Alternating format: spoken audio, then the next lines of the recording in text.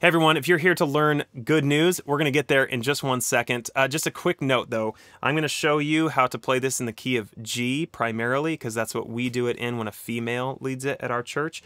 But primarily, this song is based around D shapes, and so you can scale this and move it anywhere. So if you want to play in the original key, the key of F, you would just capo 3 and play those same D shapes. If you want to do it even lower and like just in standard D, you can do that as well. So wherever you want to do this, my instructions should be pretty movable. And so what I'm going to do is I'm going to give you an overview of the song first, just a part of it because there's a lot of repeats. I'll show you that in a moment. And then I'm going to break it down part by part, something I don't normally do and probably won't always do in the future, but for this song, we're going to break it down part by part. So we're going to jump into it in 1 sec, but if you are watching this video and you have not yet subscribed to my channel, I really would appreciate if you would just go ahead and subscribe. I know it's a little thing, but it really does help the channel as a whole.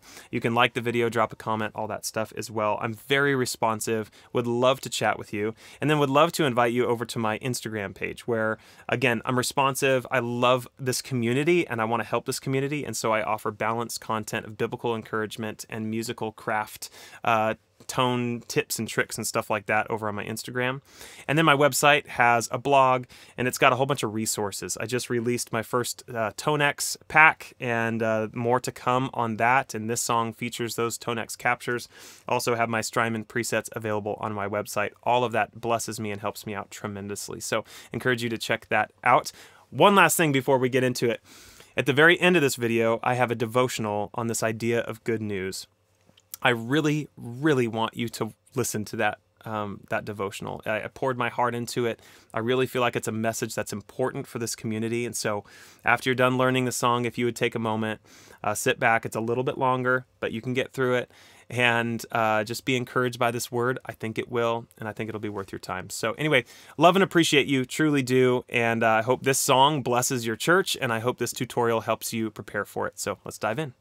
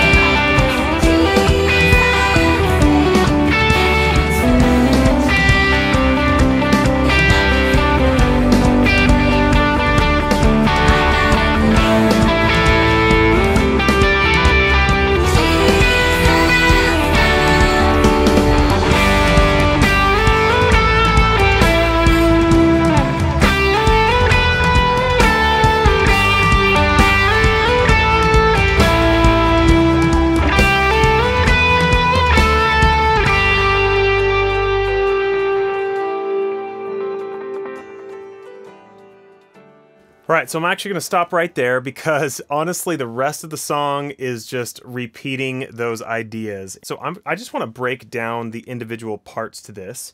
and then again show you how you can play it in the different keys. But let's just break down the lead line intro. And so again, if you're capo 5 playing in D shapes, it just starts on a D like this.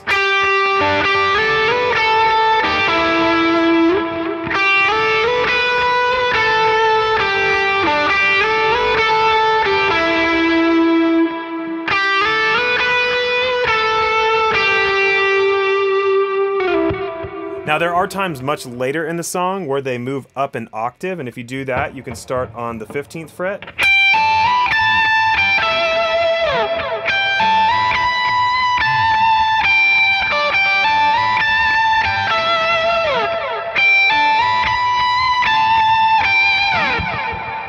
There's also times where they start low and then end high, so you can go like this.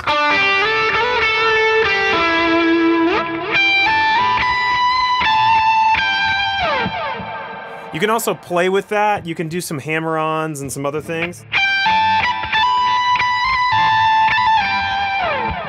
I hear little themes like that at different places in the song, so you can play with those ideas.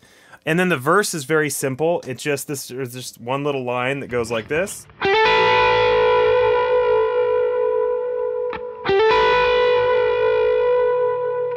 And that's just on the 12th fret on the G string, hammering onto the 14th, and then getting the B string on the 12th fret.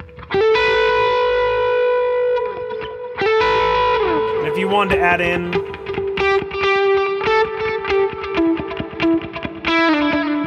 something like that, there's a dotted 8th note delay that I have dialed up here, and so you can play around with that if you'd like. Then the very first chorus uses a chorus effect, and so I've got that going on the Mobius. First half of that chorus just kind of swells in, and I'll give you a closer look on these shapes in just a second. It goes like that. So the first chorus uses the chorus effect on the Mobius, but then the remainder choruses don't use that effect, but basically the fingering of it is all the same. So let me just show you kind of the main chorus fingering, and then you can kind of go from there. This is the first one. Second one. Third one.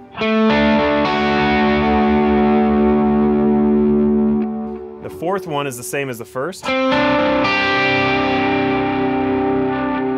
And then it goes up here for the fifth.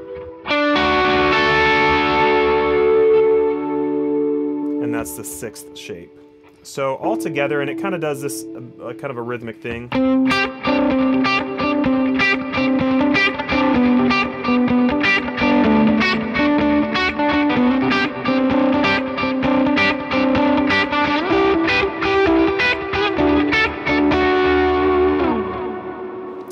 So that's the first time it goes through it. And the second time, it varies it up a little bit. It goes like this.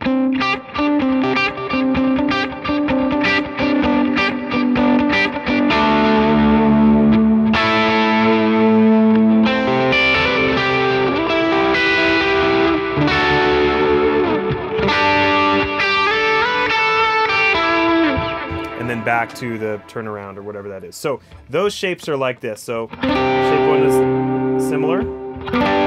Shape 2 is the same. Shape 3 is the same. And then there's this shape. It's basically 7th fret, 9th fret, 10th fret on the D, G, and B string. And then this shape. Oh, sorry. So it's the 10th, 12th, and then open like that. So this is how it goes. And then it goes back to this. So let me show that to you in context.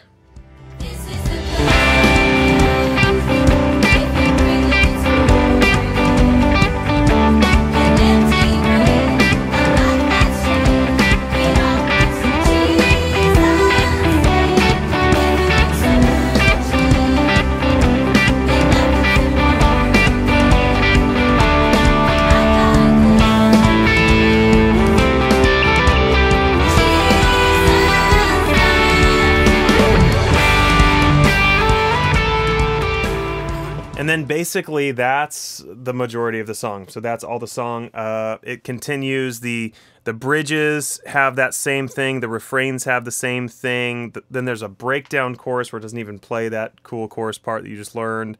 More refrains, interlude. So it's kind of those, all those pieces are the same. Now again, if you want to play this in the original key, the key of F, just take your capo down. And so D shapes, capo 3 is the key of F.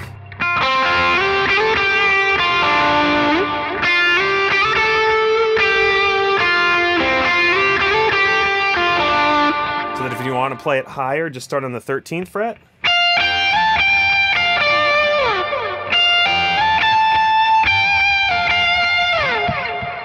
And then same idea with the choruses.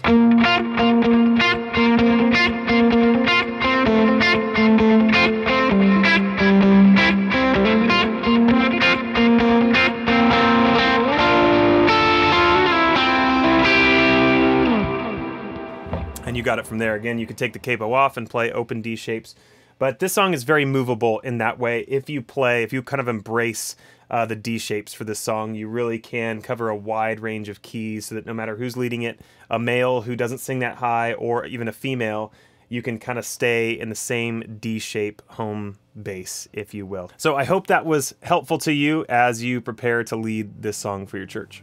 Hey, thinking about the song Good News by Maverick City, I just have a few thoughts that I would love to share with you about this idea of the good news and the gospel. We are living in the moment of the best news in human history.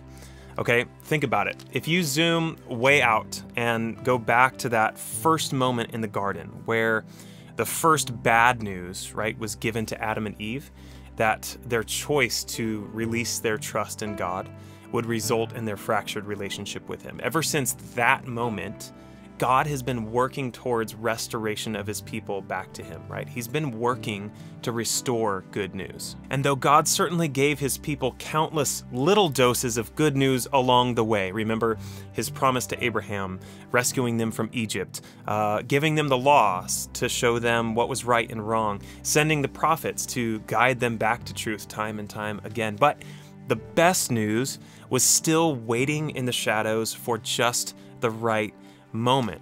And so after thousands of years of waiting and searching and stumbling and yearning and hoping, God finally delivered the true good news that he was planning from the beginning.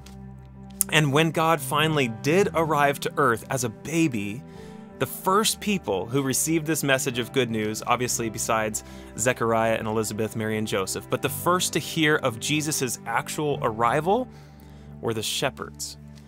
Dirty, low-level, outcast, spiritually unclean, last place, bottom of the barrel shepherds. And remember what the angel said to them? It's found in Luke 2:10. It says, "Do not be afraid. I bring you good news that will cause great joy for all the people. Today in the town of David, a Savior has been born to you. He is the Messiah, the Lord." These shepherds were the first people to hear about the long-awaited Anointed One, the Redeemer of Israel, the Son of God. And this is so important to God that these kinds of people were the first to hear about the good news, because the good news is all about redeeming the brokenness in the world and flipping the script of what is deemed good and what is deemed worthy.